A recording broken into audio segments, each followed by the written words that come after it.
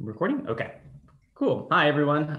Thank you for coming. My name is Darrin Ambat. I'm a current master's student at San Diego State University, and I'm also a Wrigley Fellow this summer. So today I'm going to be talking to you guys about the effects of ocean acidification on blue-banded goby reproductive output and behavior. But first, I'd like to give you guys a pretty brief background about what ocean acidification is and my study species specifically. And then I'll jump into what we're researching, how we research it, and why we are researching it. So as most of us know, atmospheric carbon dioxide, or CO2, is increasing in the atmosphere, mainly due to the production of greenhouse gases. And this increases the CO2 concentration in the seawater. And with that, there comes a decrease in the seawater pH. And the current projections show that the seawater pH is going to decrease by about 0.2 to 0.4 pH units by the end of the century. So that's pretty quick, and it's a pretty drastic change. There's also a lot of past research on calcifying organisms, from cnidarians such as corals, or this beautifully drawn abalone by my friend at San Diego State. As shown in this example, there's a ton of OA papers that have been published from the years 2000 to 2013, looking at all of these publications for these organisms. But what about the fish?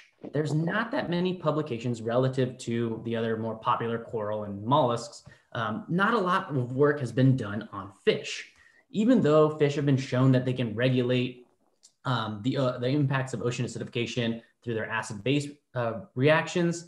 Even fewer studies have been done on fish reproduction specifically. So enter my study species, the blue-banded goby. The scientific name is Lithripnus dolly. They're very abundant. They range from Morro Bay, California, all the way down to Mexico. They're especially super abundant here on Catalina, which is why I've chosen this as my study location. But they're a relatively small fish, just ranging from about 18 to 45 millimeters if you get lucky and catch a really big one. But they reproduce repeatedly over their breeding season, which is anywhere from April into September. So it's a perfect time window of this fellowship of being able to get these gobies when they're ready to make babies. And they reach maturity really fast. So they can reach maturity in just under a month, or just about at a month. So it's really quick, and they're just ready to reproduce, which makes it good, easy species to study for me. A lot of studies have looked at how their reproduction is affected by predator risk or anything from intra-specific social interactions, but no studies have actually looked at how the reproduction of blue-banded gobies is affected by ocean acidification. So that leads me to my two research questions. The first being, does lowered seawater pH affect blue-banded goby reproductive output and behavior? And I also am hoping to answer, can the lab mesocosms methods be repeated in a field setting? So, and kind of as a sub-question, are the field results consistent? If we're able to do the field methods, are the results consistent with the lab results?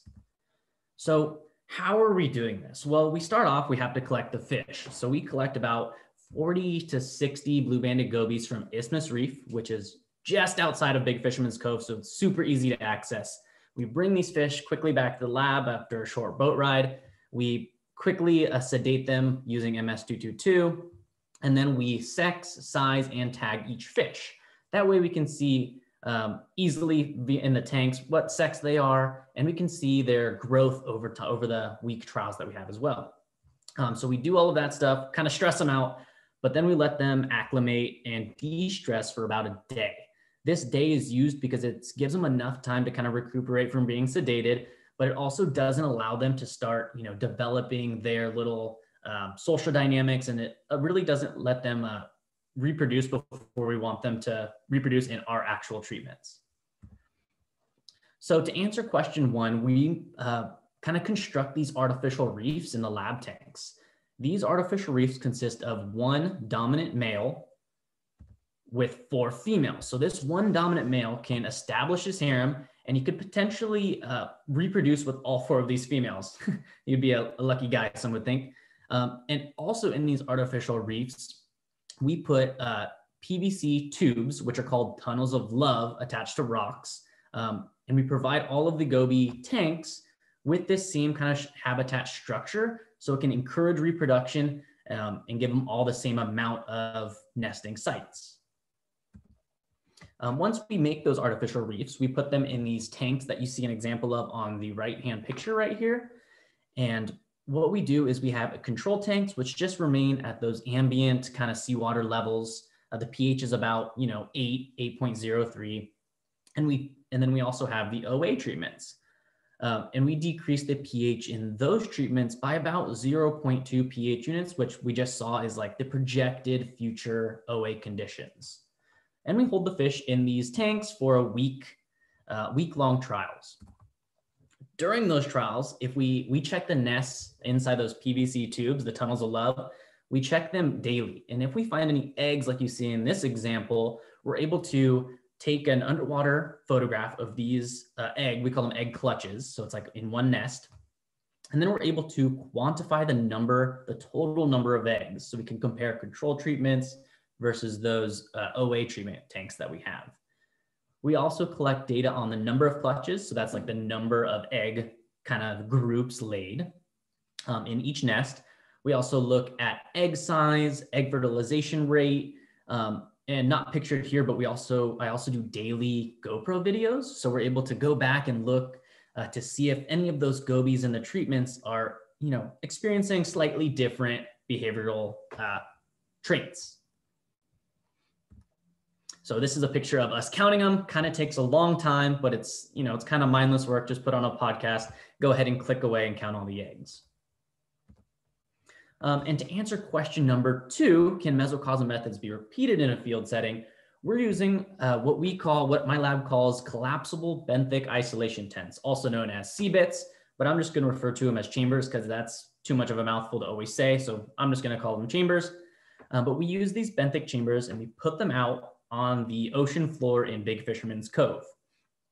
They have these kind of clear polycarbonate walls, like you can see in this picture on the right. So they allow for those hydrodynamics or the wave motion to kind of push and, circulate that water through these tanks or through these chambers, but our lab has verified that they isolate that fixed volume of water. So whatever water's in there is theoretically supposed to be staying in there. So that allows us to then acidify those chambers with a 500 ml plastic syringe. And we have super saturated seawater. We saturate it with CO2 and inject that into the chamber with, it seems like the world's biggest syringe ever. If you guys ever want to come see them, let me know. But then we acidify the chambers just like we do for the lab. But it's really cool and important to use these chambers because these chambers provide the gobies in these little artificial reefs with more cues that we see actually in the environment. Like in this picture example, we see a kelp bass, one of the predators of blue-banded gobies, circling around lurking for its next meal. So we put these artificial reefs in there and same thing, we let these trials run for a week and we check the tunnels of love every day to see if there's any eggs laid in those nests.